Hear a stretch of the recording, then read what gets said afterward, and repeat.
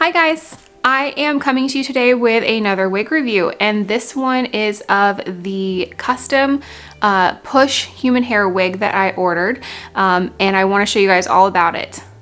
Just a heads up, if you are thinking about doing a custom order with Wig Studio 1, just be aware that they do take a little bit longer. It is being custom fitted to you specifically, so just be patient.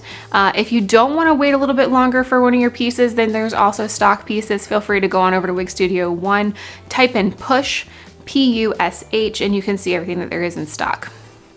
Okay, so this is actually a Bren wig. So if you're familiar with the push line at all, it is a Bren piece. It started off about 18 to 20 inches long. I have had it altered. I have another video that's up on my channel that shows you what I did to alter it. Not a lot changed about it, but mostly just putting in some long layers down here to remove some of the weight.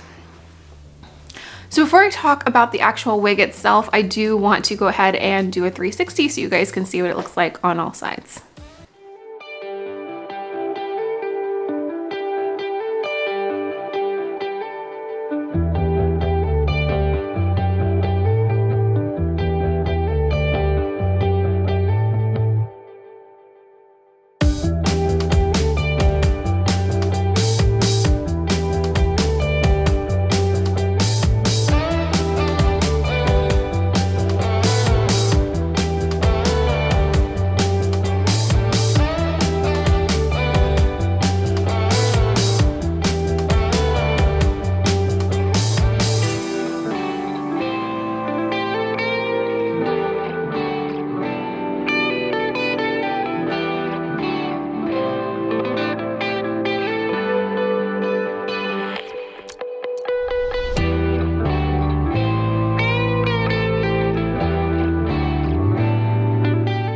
All right, so this piece is, as you can see, it is a lace front.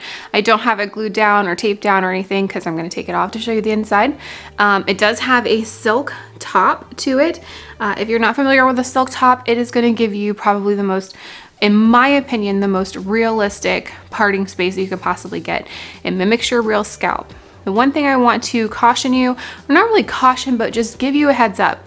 If you order a silk top piece, no matter what the company is, it will have a transition area if it is a lace front. What that means is that lace fronts are meant to be all the way at the front, so creating you a new hairline.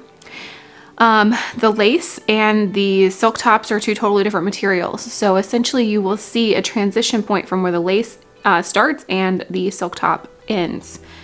You can get around that by just putting a little tiny bit of whatever makeup you use for your face on that little transition right here, and it'll blend straight into your skin.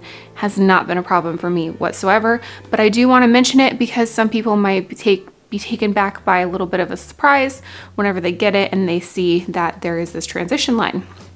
Super easy to fix. It is a reality of a lace front silk top wig. I personally have not seen any that do not have this, whether it's a wig or a topper, so just be aware. But the quality is fantastic with this hair. It feels like silk, it feels like butter. This color is really pretty. Let me go ahead and tell you the color. It is 10/6/8R. As you can tell, it is a little bit more of a ginger tone. So the base of it, the overall base is a 10, which is one of the lightest, on the lighter side of brown that you can get. Because of that, then you also have a little bit of like a 6, kind of blended throughout. There's no chunky highlights on this wig. It's just a 6 and a 10, like really nice and blended together. And then you have a little bit of 8 as well, which is where that where auburn shade is coming in from.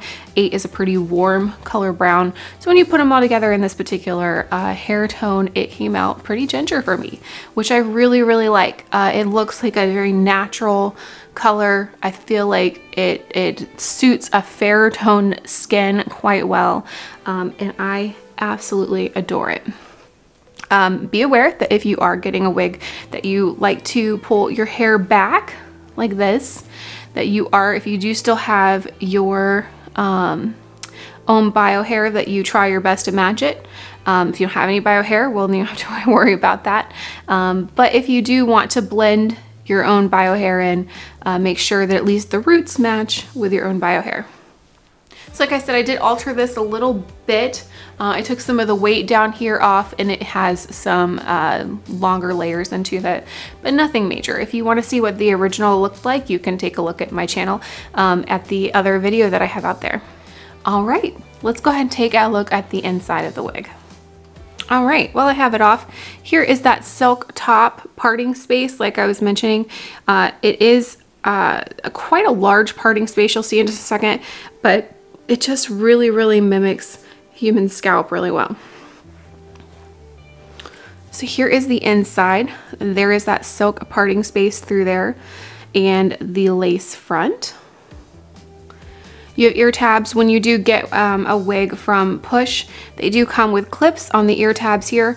I personally don't like the clips, so I have removed them, but they only are right here, and they're very similar to the pressure clips that you see inside of toppers.